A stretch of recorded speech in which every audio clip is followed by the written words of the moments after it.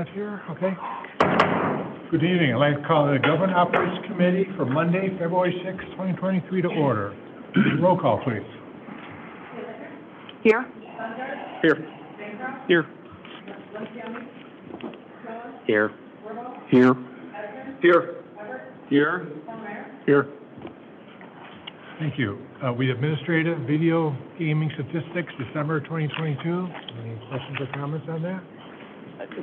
Yes, Rita. I do, Mr. Chairman. I don't know, probably a question for Russ. With 26 establishments and more coming, I'm sure, I'm wondering who is regularly visiting and communicating with the licensees, making sure they're all in compliance. Is that a regular thing, or do we just wait for complaints? Oh, okay, Heather will answer.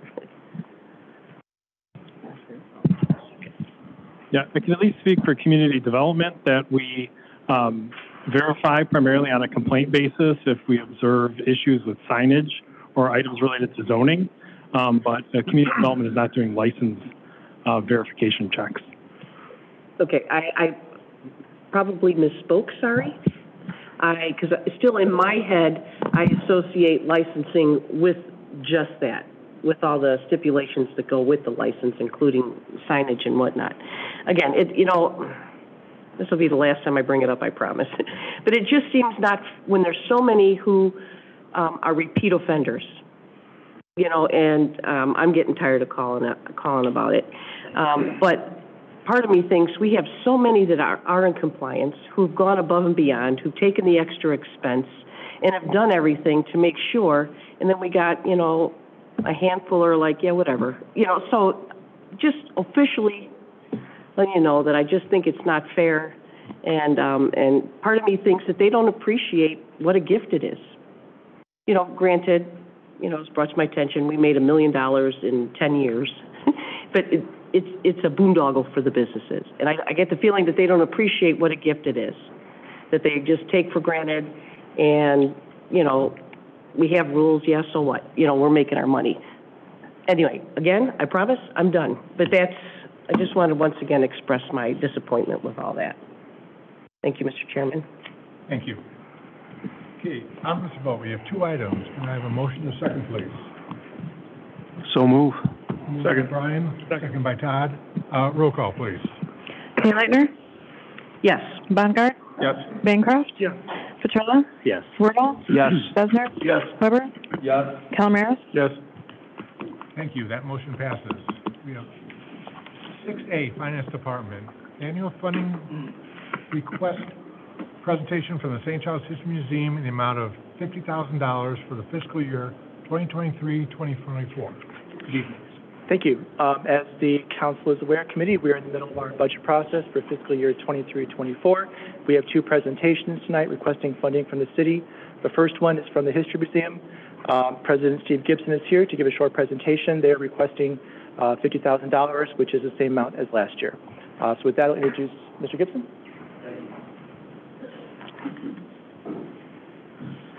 Good evening, committee members. Thank you for this opportunity to come before you and talk a little bit about the History Museum.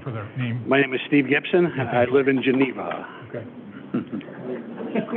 I tried to live in St. Charles. There were no houses available. I'm 100 feet away. All right. Okay. You're forgiven. Yeah. So this evening, it's going to be kind of like last year's presentation. We're going to talk about our board. First off, we made some changes in the board. I was president last year. I'm still president this year so far. Mary Lynn Swanson has recently become vice president. She's here this evening. Mike Corbett said he'd come in. I don't know if he did or not. He did. Make it? There you go. Okay, Mike. Pat Pretz, the secretary, is not here, I don't think. And Tom Anderson, our treasurer. Other directors we have on board now, Joyce Krieger, John Glenn is here. Brian Henry is not. He's in Hawaii. Says he send me Maui love, whatever that is. Carol Patterson is our education chair. She's not here. Darlene Reby is our fundraising chair. Kathy Brenz and Bob Matson, both members emeritus, are not here this evening. And our city liaison, of course, is Alderman Petrola. Thank you for your help and support. First off, I'd like to just remind you of the mission of the St. Charles History Museum. Our mission is to inspire a curiosity about the past and its impact on the present, specifically in St. Charles, by collecting, preserving, and presenting our unique local heritage. I won't go through reading all the fine print here. You've got it in front of you and you can read it, but you can see that everything that we do in terms of our mission is focused on some of the same things that the city has always done in terms of its mission. Next, I'd like to go over some of our 2022 accomplishments. One of the things that we're very happy that we got done finally was our enhanced security measures. We now have cameras throughout the building. We had an incident a couple of years ago where some kids jumped off the parking garage onto our roof and played around on the tiles. I hope that won't happen again soon. If they do, we'll have good footage of it at least. We funded additional hours for a collections manager. One of the things that we have is some 15,000 artifacts. Those artifacts have to be preserved in a certain way to make sure that they last. Our collections manager, Eric Krupa, is doing that for us right now, and we'll talk a little bit more about some of the other work he's done over the course of the last year. We've also continued to do our VIP events, and our most recent one, we had Ron Ziegler. His father, Bud Ziegler, was Colonel Baker's right-hand man at the Hotel Baker. He did a great presentation, talked about what it was like to be a kid in the 1950s. His job was to climb underneath the floor there in the Hotel Baker where the lights were under the Rainbow Room and change all the light bulbs in the middle of the summer while he was off school. So I think he told me there were 5,200 of those bulbs that had to be changed. So I'm sure he was counting each one as he did it. Radical Souls, the 19th century spiritualists of St. Charles. That's our exhibit that's going on right now. We just reopened it when we reopened the museum on February 4th. That's our latest exhibit. We've had rave reviews from the public. It's interesting how it ties into some of our earliest history, including Stevens Jones, who some of you know is the man that came up with the name St. Charles, and Caroline Howard, who was a medium here in town who worked with Mary Todd Lincoln in seances after the death of her husband and her son. We partnered with Pollyanna Brewing again in the month of July, raised money through their sponsored bike rides and trivia night there.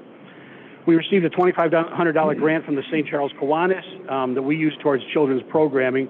It makes it nice that we can have children's programming at no cost to the public, and that really covers the cost for us. We continued our collaboration with the St. Charles Public Library. We're doing something called Junior Historians. We tape short videos of historical presentations, and then we tie that into some kind of craft project for kids and young adults to partake in. We also did our Grave Reminder show. We rotate this show every other year. We either do the History Mystery restaurant tour or we do the Grave Reminders at the cemetery. We sold the event out again this year. We had a great attendance. Over 80 people showed up. We had volunteers portraying 12 different historical figures.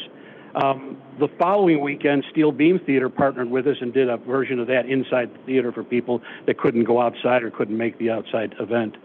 And we celebrated It's a Wonderful Life in St. Charles, the 70s edition. This is our second annual gala. We did it at the St. Charles Country Club on December 9th. Our attendance was up by more than 10%, and we exceeded our fundraising goals, so we're very happy about the performance of that event. Oh, by the way, put it on your calendars. The next one is on December 8th, 2023, St. Charles Country Club, okay? Some of the things we're going to do this year, hopefully, weather and everything else holding up. We're going to continue to work on our collection. We're going to continue putting things in places so we can find it. We can have it available to do exhibits in the future. We've been pretty successful with our guided walking tours. We did about 3 of those, 3 weekends of those, each day doing 2 or 3 of them. I did a few of those. It is a 1.5 mile walk. So if you do 3 of them, I walked 4.5 miles, and I made all of my steps in those days for the first time in about 8 years.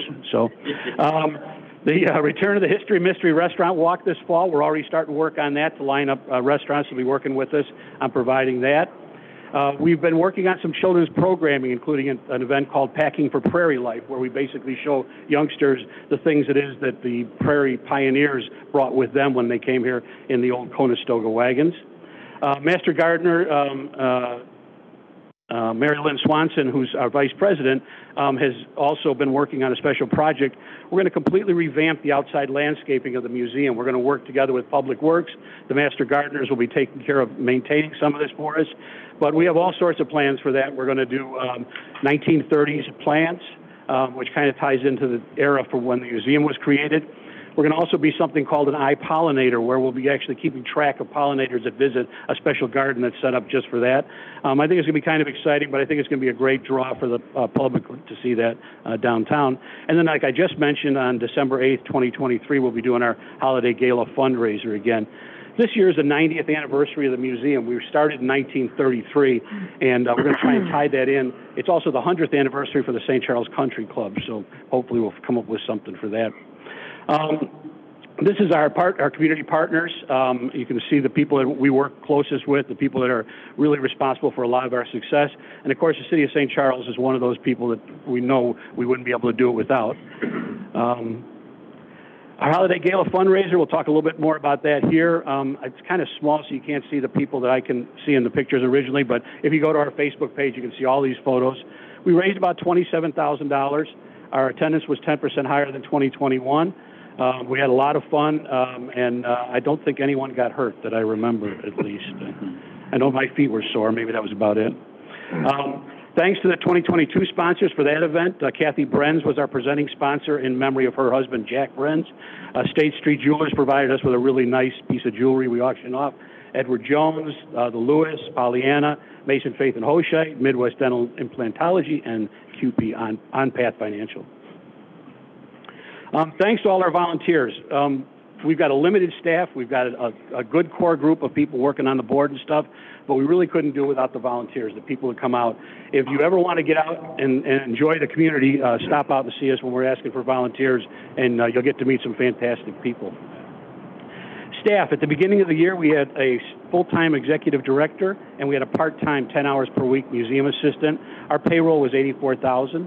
At the end of 2022, we still have a full-time executive director position and part-time now 25 hours per week collections manager, and we've upped our budget to $96K for 2023. Our budget expenses in 2022 were $152,000. Our actual expenses were $165,000, mostly due to the same things everybody else has run into, which is inflation, and a lot of inflation that we didn't know we would have to deal with, especially when it came to utilities. We also, because we added the additional hours for our collections manager, that hit our budget towards the end. In 2023, our expense budget, we're upping to $175,000, which includes additional work hours for the collections manager as part of the budget, plus some other things that we're going to be doing. Revenue, our budgeted revenue was $154,000. Our actual revenue was $173K. That's how you pay for an overage in your expenses. And in 2023, we're actually going to really push the budget, and we're going to push it to $185,000. We didn't meet the budget, as I told you before, in 2022 because of the staffing increases we did mid-year, and we had those inflation pressures that everyone kind of knows about. We are going to meet our budget projections in 2023 because we really improved our membership retention. We're seeing our best growth in our VIP members, who are really the bulwark of the museum right now. We're adding some new benefits for members. We've become reciprocal agreement members with a couple of different groups. One is entire North American continent, and the other one is here in the Fox Valley. Members in our museum will be able to go to other museums in the area at no additional cost and enjoy the benefits as if they were members in any number of other museums. We're also going to do even better at our annual Holiday Gala. We're looking for an even larger turnout this year, and we're planning an even greater event for everyone. And of course, inflation pressures are easing, and hopefully that's making the forecasting a little less complex. The City of St. Charles is asking for $50,000 for the 2023-2024 fiscal year. That's the same as we asked for last year, and we want to continue to serve the community as we have been for 90 years, and we feel that this is what's important to us in order to maintain our budget. Thank you. Any questions for me? Any questions from the council? Rita? Yep. A comment and a question. First comment, groovy, Alderman Besner. Yeah. Shout out. Yeah. It was really small in the corner. I hope nobody noticed. And two, I heard you talk about you're very interested in engaging the next generation. And when I was on the museum board, that was kind of a big focus of mine. And I see you got some children's programming. That's great. I'm wondering if there's any going to be any return to partnership with D303. Funny you mentioned that. It's my intention that we talk to them. Okay. Right now, I'm the acting executive director, and children's programming is not my strong suit. Gotcha. I was a child once, but that's about where it ends. I just, and the way I think I can do that is to reach out to D303 to partner with me and to figure out that. We're also going to work a little bit with the library on some additional programming in partnership with them, rather than separate things maybe coming together, being able to do more people. In addition, I've already talked to the Park District, and we're going to partner with them this year during their summer school things, and we'll be having a lot of kids come over and visit the museum and do things like our artifact hunt and Great, stuff great. like Yeah, that. I think anytime you can get them in the door is wonderful. Oh, But I know that it was with my kids, it was like a favorite in third grade when they had their History of St. Charles unit. I mean, got to a point where they were bigger experts than me. And I know for whatever reason it kind of faded by the, and I appreciate all your programming. I just was wondering. I'm glad to hear you'll have a conversation. Definitely. To Any see if that's opportunity. back in the. Love to do it. Yep. Okay, thank you. Mhm. Any other questions? Okay. Yes, Dave. Well, it's not a question. I mean, I'm, in the memo, it says seeking direction. Do we need to make a motion? I'll move to approve the request. Motion. I'll make the motion to approve. Motion by Dave, Second. seconded by Brian. Any other questions or comments? Okay, roll call, please. Paylighter? Yes. Bongard? Yes. Bancroft? Yes. Petrella? Yes. Wirball? Yes. Besser? Yes. Weber? Yes. Calamaris? Yes. Thank you, that motion passes. 6B, annual fundraising request presentation from the St. Charles Business Alliance, of $698,600 for fiscal year 2023-2024. Thank you. This is our second presentation tonight for the St. Charles Business Alliance. The amount of funding they're requesting is the same amount in total as last year. That would be $265,000 from the anticipated proceeds of SSA 1B and $433,600 anticipated from hotel motel taxes from the city's general fund. So I am going to turn this over now to the Alliance, and Jenna, happy to introduce you.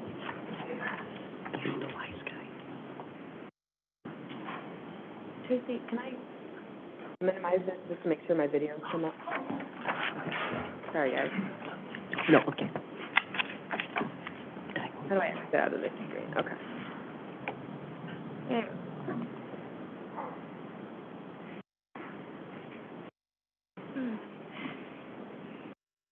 Pull those up. Hello, Good evening. Give your name for the record, please. Jenna Sawicki. Thank you. Hi. Hello, Chairman Sokaitis and committee. I'm here today to give an update on what the St. Charles Business Alliance has accomplished for our 2022-2023 fiscal year. We will show you the ROI for the year, as well as talk about our upcoming goals and plans for the organization. We look forward to continuing to partner with the city to showcase all we have to offer to locals and to visitors. The St. Charles Business Alliance is a DMO that serves the St. Charles community. As the destination marketing organization for St. Charles, we are responsible for promoting a community as an attractive travel destination and enhancing its public image as a vibrant place to live and work. Through the impact of travel, we strengthen the economic position and provide opportunity for people in the community. Here is the Alliance mission, which reads, to drive economic growth, to make the St. Charles community a destination where people, businesses, and tourism thrive. In front of you is a list of our staff. We are very lucky to have such a talented and passionate team. And here is a list of our current board of directors, which we are also very lucky to have. Here's a listing of our current committees. All of our committees are volunteer-driven. These committees meet monthly and have goals set by their chairs at the start of each year. We are able to track our success this way and adapt programming as needed. We're going to start with going over the highlights from our Marketing and Promotions Committee. The committee is chaired by Amanda Stevens, and here's a list of the major accomplishments that the committee has completed during this fiscal year. This includes our work on social media, where we've had over 3.3 million impressions this year. I also wanted to mention our influencer program, which we have seen huge benefits from, including our collaboration with influencer Z Marquez, who reached over 478,800 views on her post about her trip to St. Charles. Here's a few more of our accomplishments from the committee. You can see how our newsletter continues to grow, and our podcasts have reached over 75,800 people on social media. We also worked with local photographers to capture and showcase our beautiful community in our marketing efforts. and our gifts have reached over 4 million people and counting. Our most engaging medium continues to be video. On this slide, you can see our marketing commercials for this past year. In front of you are some of the statistics of how our top videos have performed. For the year, we totaled over 450,000 impressions. Video marketing brings a valuable human element to our brand. The power that a few moments of video marketing can do is truly unmatched in today's digital world. I do want to show our most recent fall-winter commercial, and I'm going to have to back out to do this for 1 second.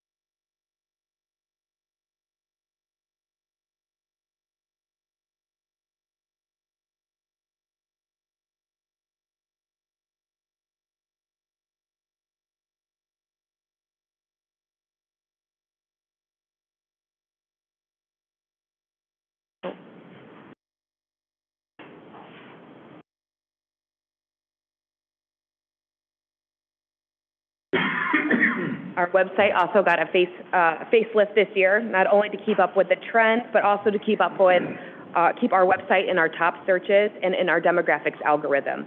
We worked with local media companies to increase our SEO, which stands for Search Engine Optimization, and continue to work with website experts and take best practices from other DMOs for the format and layout of our site. From the statistics you can see in front of you, we have seen that our efforts are working and our numbers for engagement continue to increase.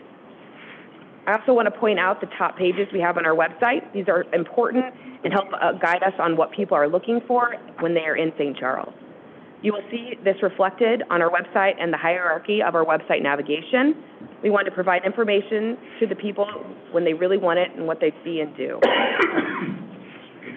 Here's a video GIF of how easy our website is to navigate. In this example, we used restaurants, Italian food, and outdoor dining. However, you can very easily use any keywords you want to search our website. Our rule of thumb to improve user engagement is to deliver quality content to the right people at the right time. To achieve better user engagement, we analyze, monitor, and automate. By focusing on the most desired economic drivers, we increase our odds of bringing in visitors.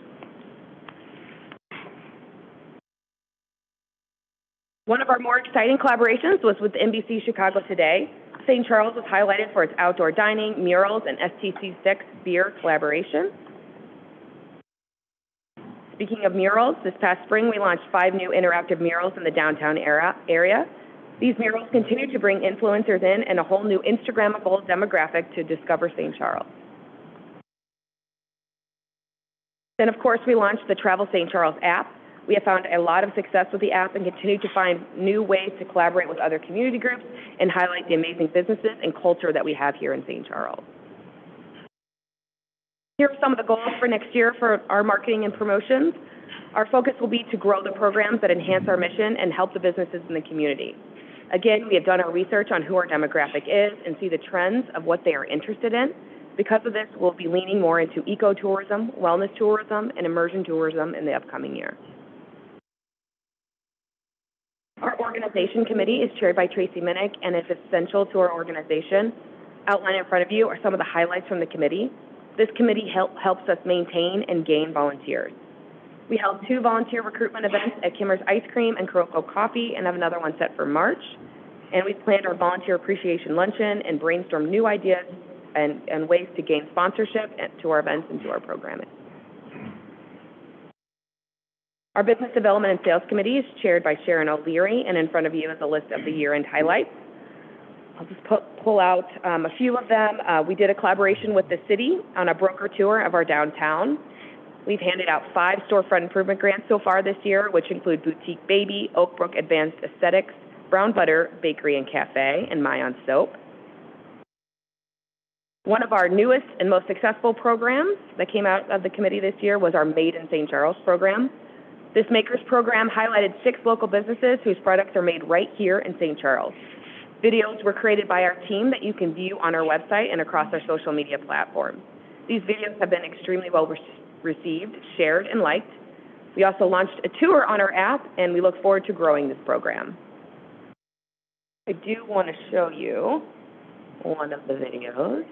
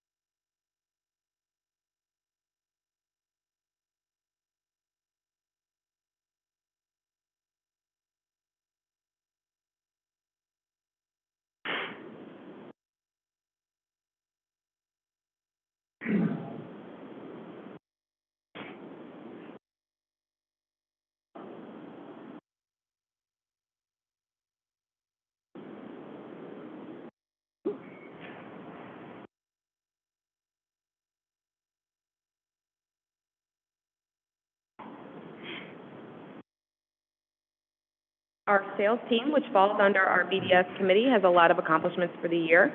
Our team did a great job of continuing to build solid relationships with our hotels and within the industry to attract more businesses and meeting planners to St. Charles.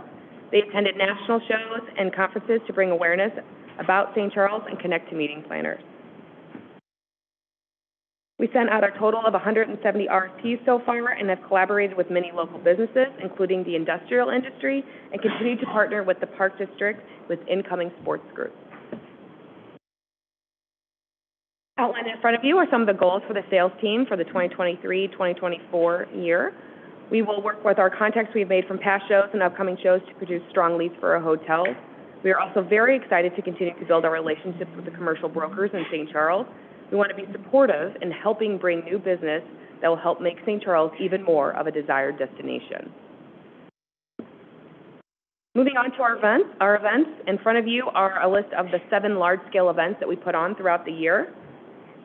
We'll start with the Fine Arts Show. The 2022 Fine Arts Show was a great event, and in front of you are some of the stats from the year. We had wonderful foot traffic and positive feedback from both patrons and artists.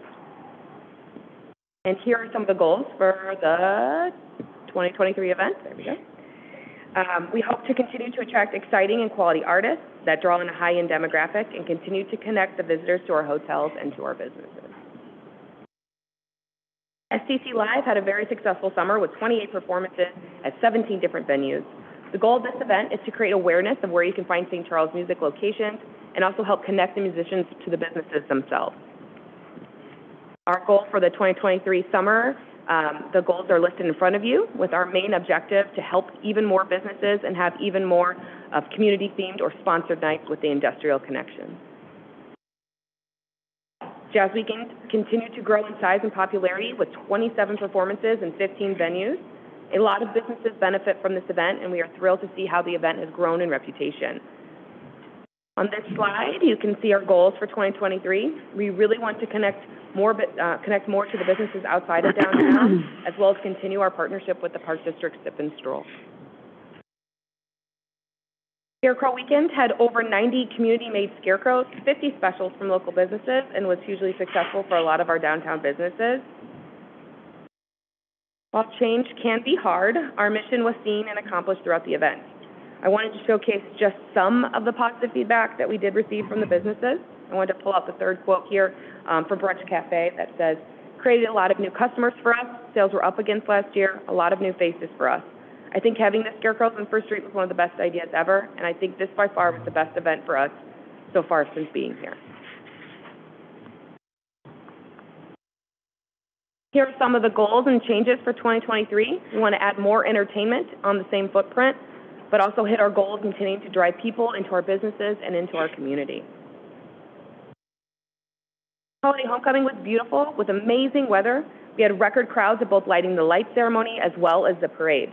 But most importantly, our businesses saw an increase in commerce and foot traffic during the weekend. For our 2023 event, we plan on making a few tweaks to continue this community family favorite. We will continue to work with the businesses to promote their specials and have even more participation. We have 2 more events coming up this year before the end of our fiscal year. First up will be St. Charles Restaurant Week, which will be February 20th to the 24th. In front of you are some of the marketing pieces that we are thrilled about. We have over 40 restaurants participating this year, and we are thrilled with the enthusiasm from the restaurants and from the community. And then, of course, we are excited for the 2023 St. Patrick's Day Parade. This event is a huge boost to our restaurants and our entertainment businesses, and we are crossing our fingers for warmer weather than last year. For our funding for the 2023-2024 fiscal year, we are respectfully asking for 100% of the SSA, which is estimated at $265,400. Excuse me.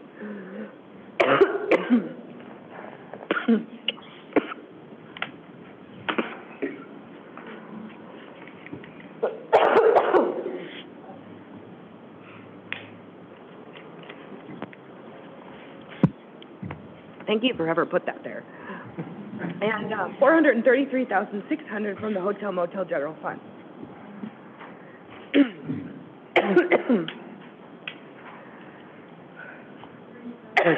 Sorry, I don't know what happened. This holds us steady at what we asked for in our previous year, and it is the budget we need to continue to move forward together as a community with our efforts. I hope today I've clearly showed you how we've hit our mission and will continue to accomplish our goals. And at this time, I'll take questions and take a drink of water. Okay, any questions from the council? Sorry. Okay. I have a question. So first of all, great job. I mean, nice presentation. You guys are clearly involved in everything. There's a lot going on. Yeah. So, and I'm not sure, maybe you don't do so when you talk about all these impressions and you talk about the 475,000 views on TikTok, do we ever track that back somehow to the impact it's had in our community financially with our businesses and sales and tourism? Is there a tie back to that marketing, those marketing campaigns and the impact it has here locally? Can you quantify that, I guess? Yes, I mean, yes, in a lot of ways we can. Like, we can tell them, like, how much sponsorship we're getting from the community. If they're participating, they're obviously seeing a positive impact on their business, and if our sponsorship continues to go up year over year. We also get a lot of anecdotal feedback from our businesses, so after every single event, we send out an email to all of our businesses and say, how was the event for you? How can we do better? And a lot of times we will get feedback that says we were up 10%. I have all that usually included in our packets. I just didn't want to have a 20-minute presentation for you. Sure. But yes, we know that our events and programming are working in this way. Okay, I appreciate that. The only other comment I would make is, as I was going through and looking at the goals, and it's great that you guys have all those goals, it helped to have some context to some of those, right? So if it's 117 RFPs, is that a lot compared to previous years? Is it 10% increase in patronages for certain fests? Is that normal year over year? Are we going up? Are we going down? Like, just some general context around what you guys are going after with your goals. So, just general comment. Okay? Thanks. Any other questions or comments? Thank you for your presentation. We're going to need a motion. Just correct, the motion is $698,600. Move for approval. Moved by Brian. Second by Steve. Roll call, please. Leitner? Yes. Bondard? Yes. Bancroft? Yes. Petrola? Yes. Wirball? Yes. Besner? Yes. Weber? Yes. Calderas? Yes. Thank you, that motion passes. We have 6C, recommendation to approve an ordinance amending Title III Revenue and Finance, Chapter 3.36, Home Rule Municipal Retailers and Service Occupation Tax of St. Charles Municipal Code. Good evening again. Evening, thank you. The next item is discussion of changes to Title III Revenue and Finance, specifically the Home Rule Municipal Retailers and Service Occupation Tax. As the committee recalls, a budget workshop was held on January 23rd, discussing items related to the development of the budget for the upcoming fiscal year. One of the items discussed at the workshop was an update of a study recently completed on the condition of the city's 138 miles of streets. The information from that study showed that the condition of the city streets has deteriorated over the last 5 years since the last time a study was done.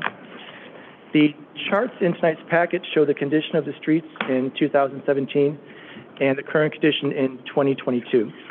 As those charts illustrate, the percentage of streets in the poor to very poor category has significantly increased over the last 5 years.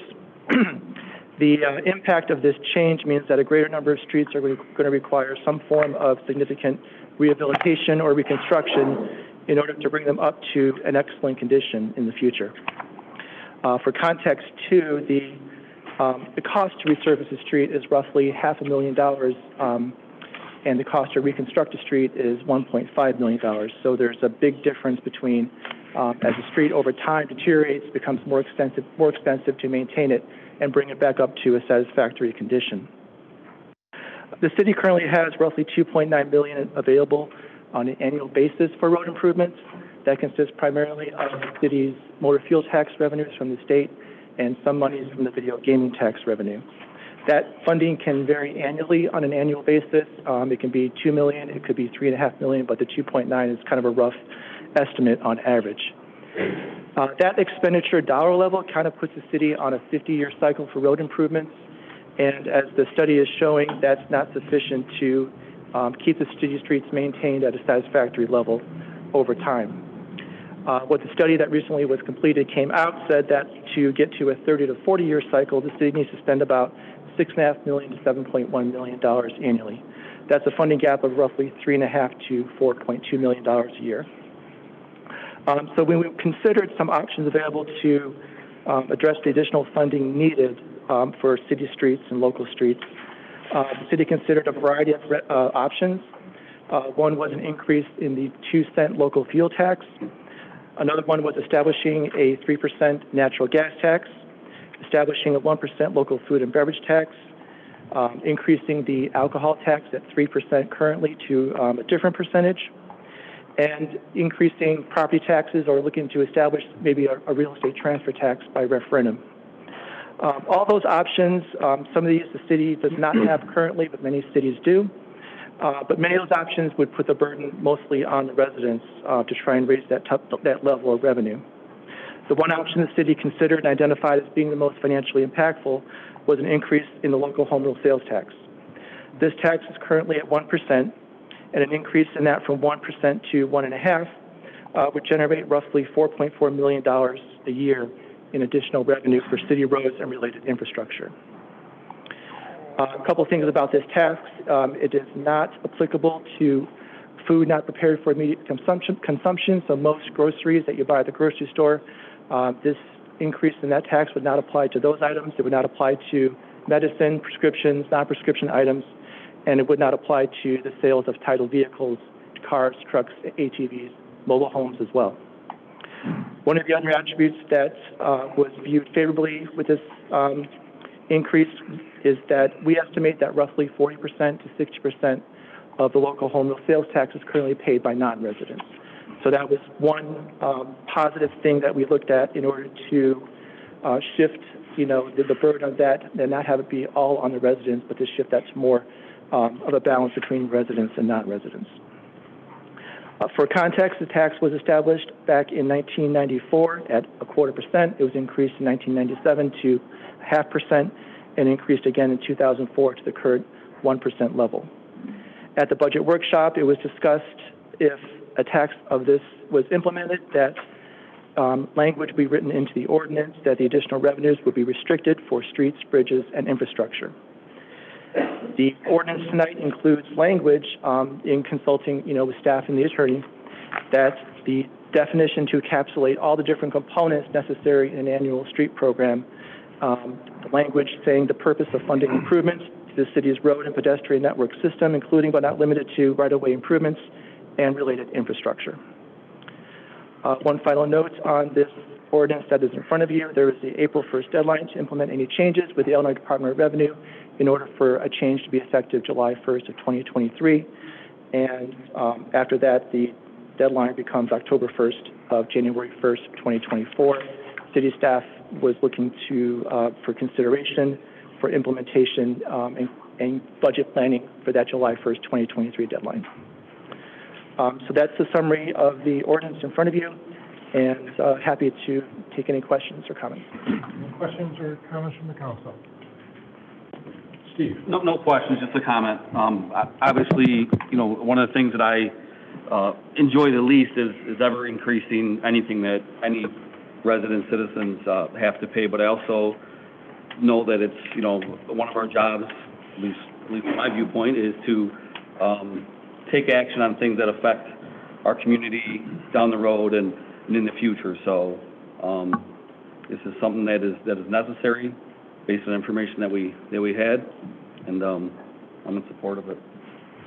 Yes, Brian. Just a comment. I think, seeing that our roads, 52% of our roads are in poor or very poor condition, I think it's long overdue. I think it's time to reinvest in our neighborhoods with the streets, the curbs. I've heard numerous complaints from residents. When is my street going to get done? So while I really don't like raising taxes on anything, I think this makes sense if we can put it in an ordinance and put it specifically towards the streets so the residents see improvement within their neighborhoods. So I support it.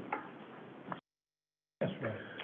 You said the city needs to spend at a rate of $6 million a year to get caught up. For how long? That's a good question. I think it's a long-term project. I think you're looking at a horizon of probably at least 10 years. And at that point, I know Public Works is looking and willing, in fact, to do another study in, say, 3 to 5 years to kind of see what the condition is and see where it's at. So it's a long-term project. There's really not a set date at this point in time. Any questions or comments from the council? Any public? Yes.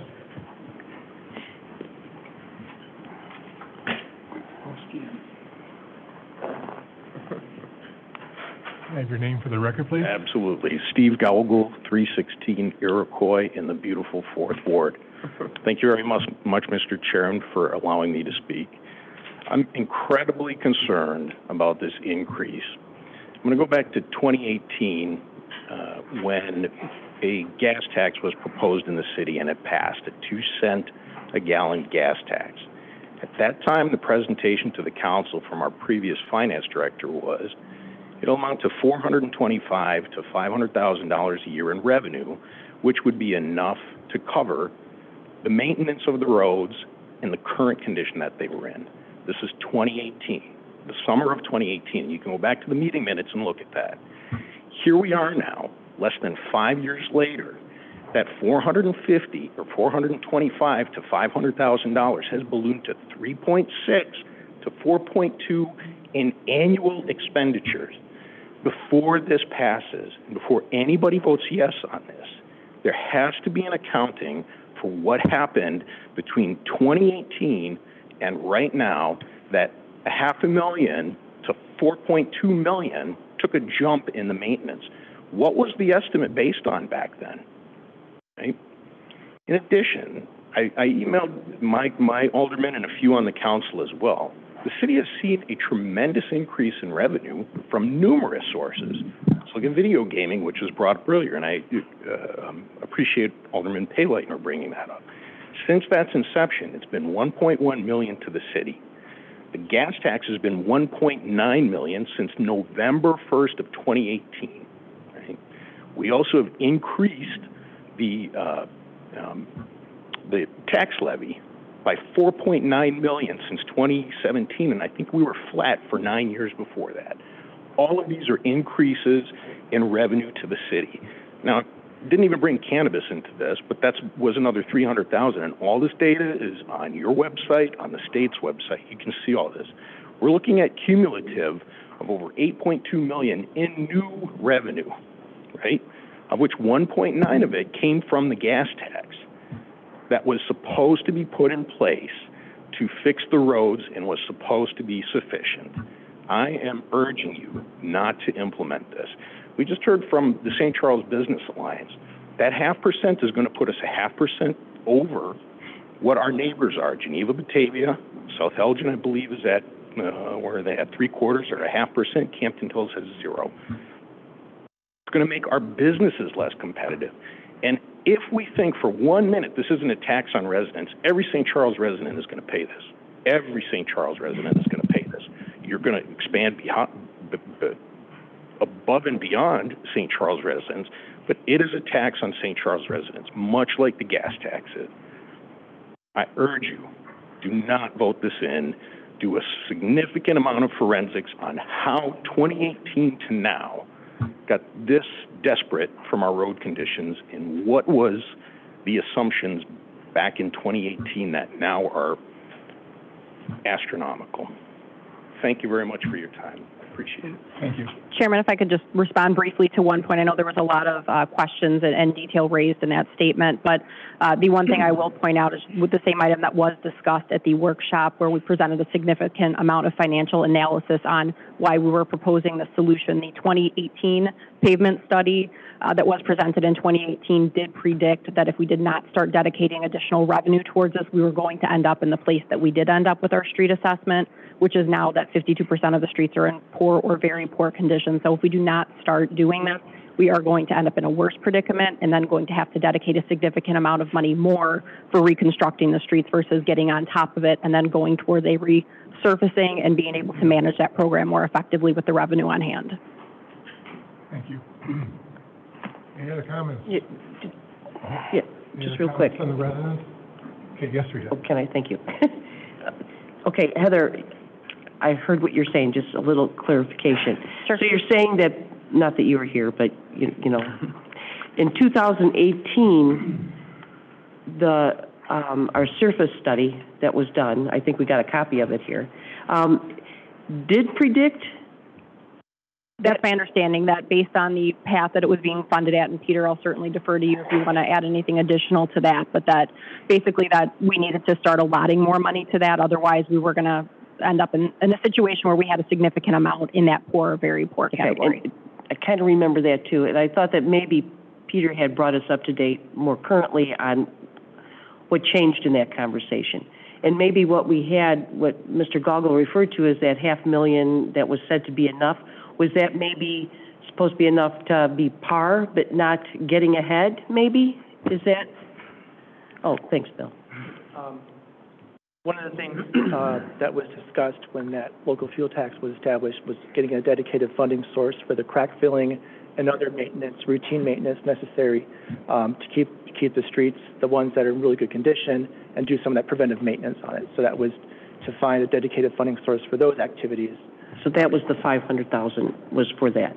Right, $500,000. Yeah. And that is being dedicated towards that program. Right. Okay, thank you. Bill, this probably doesn't go to you, but since you're there, is it fair to say that, I mean, things change and maybe the assessment wasn't as accurate as we thought, 5-6 years ago?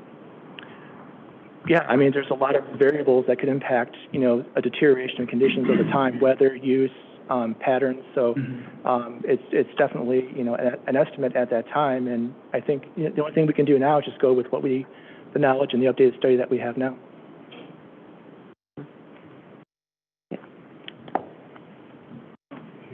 Question? Yes, Rita.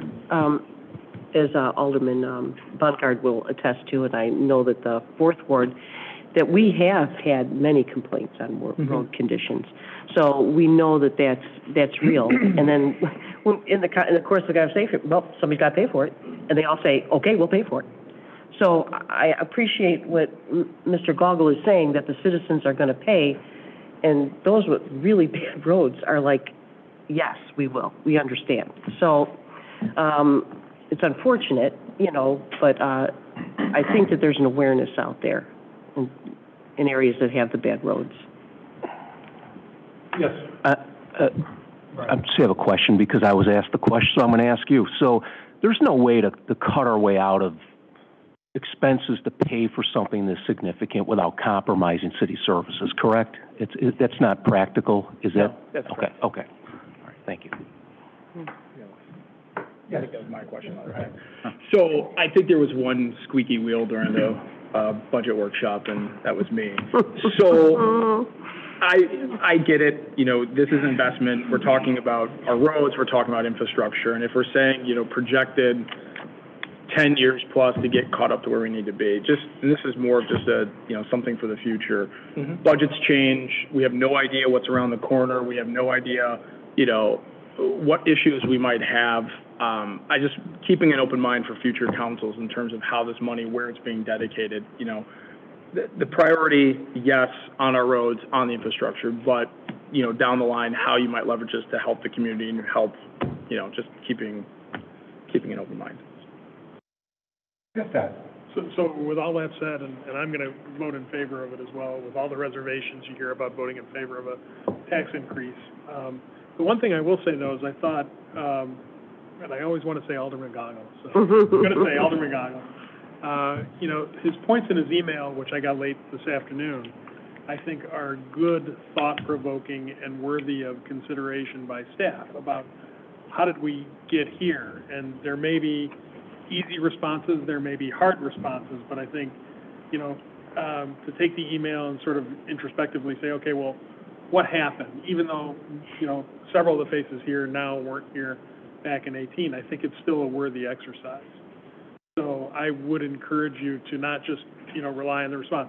One answer is what came from the dais, and that is we're taking a 50-year life cycle and trying to work to a 30-year life cycle. So with that, there's going to be additional costs that weren't put in place in 2018. That is an example of a response. There's probably several like that, but I think it's a worthy thing to look at and think through. Thank you. Any other questions? Rita? Steve, for you, did you send that email by chance to staff? No, okay. Okay, well, happily forward it. I shot it out. Oh, you did? Okay. Todd took care of it. Got it. Okay, thank you. Yes, You mentioned the last increase was 20 years ago? 2004, correct. So just something to keep in mind, too.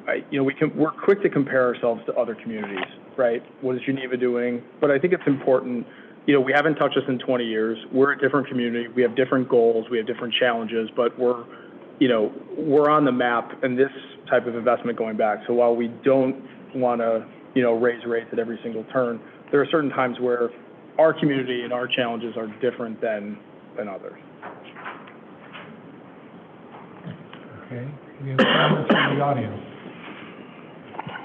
Okay, seeing none, can I have a motion and a second, please?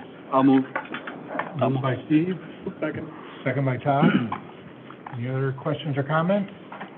Roll call, please. Payne Leitner? Yes. Bongard? Yes. Bancroft? Yes. Petrola? Yes. Wirball? Yes. Besner? Yes. Weber? Yes. Calamarias? Yes. Thank you. That motion passes. This will be, in 2 weeks, it'll be at the City Council for final approval. Okay, we have 7A, recommendation to approve a resolution authorizing an intergovernmental agreement between the City of St. Charles and the St. Charles Park District for the participation in the Intergovernmental Personal Benefit Cooperative. Good evening. Sharon. That's a lot, right? I know it. So, thank you. Good evening. If you may recall, last year, this council approved a move for the city to move from self-insured for its health insurance benefits for employees to a risk management pool, which is the IPBC, what you just read. And that's been a very good move for us. And so this is a pool of municipalities that come together and they leverage their strength to get more stable financial returns than that they would get in the regular insurance market. And so that's something that the Park District, the St. Charles Park District, is also interested in doing and moving to this same group. And they can do that.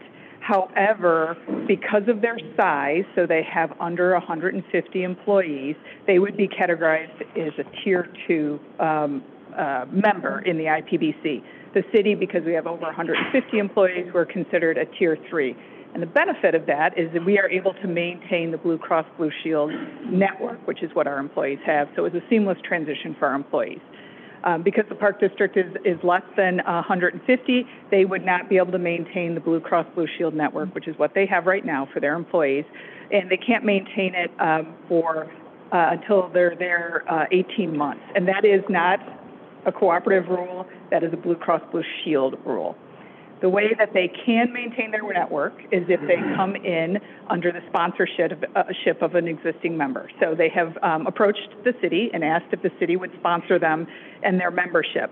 And in the spirit of intergovernmental cooperation and following one of our strategic goals, I certainly was open to exploring that, provided it didn't cost the city any extra money, it didn't impact our underwriting in terms of when we get our rates, and that there was no administrative burden. And so we were able to structure the IGA that way, and I verified that with the executive director of the IPBC, so they can essentially act as their own member, and we can keep our things separate.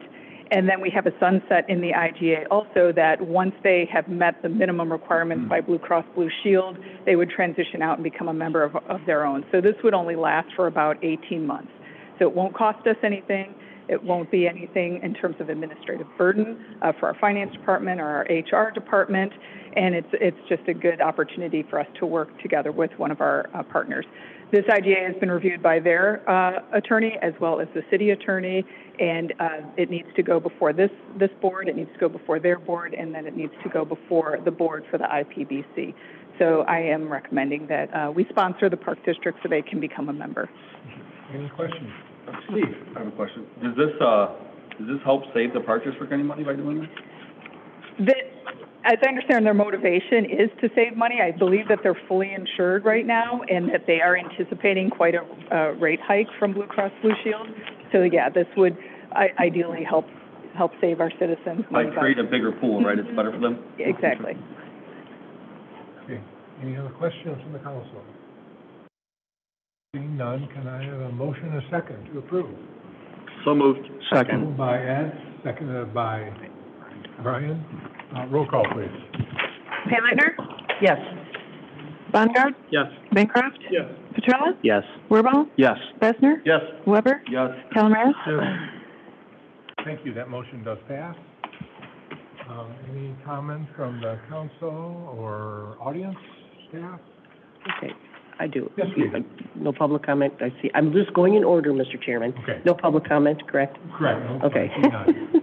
Great. I just want to follow up from the last meeting. At our last meeting, I had asked, if we could have a conversation to discuss our ethics ordinance, whether or not it needed to be updated or looked at. And I want to thank Heather for sending out the requested information, and then she looked for input from us. And while I'm disappointed that 7 of my colleagues and the mayor chose to not have that conversation, so we're not. It's not a hill I choose to die on. I personally don't think the optics are great on that decision, but so be it. Maybe another time you'll see fit. And to former Alderman Stellato, I tried. Thank you, Mr. Chairman. Thank you. Any other questions or comments? Okay. Seeing none, can I have a motion and a second to adjourn? So moved by Weber. Moved by Steve. Second. Second by Bill. All those in favor? Aye. Opposed? Thank you. Motion passes. We are adjourned. Was that quite cool? Better. No, you do so much there, Brian. We get to leave.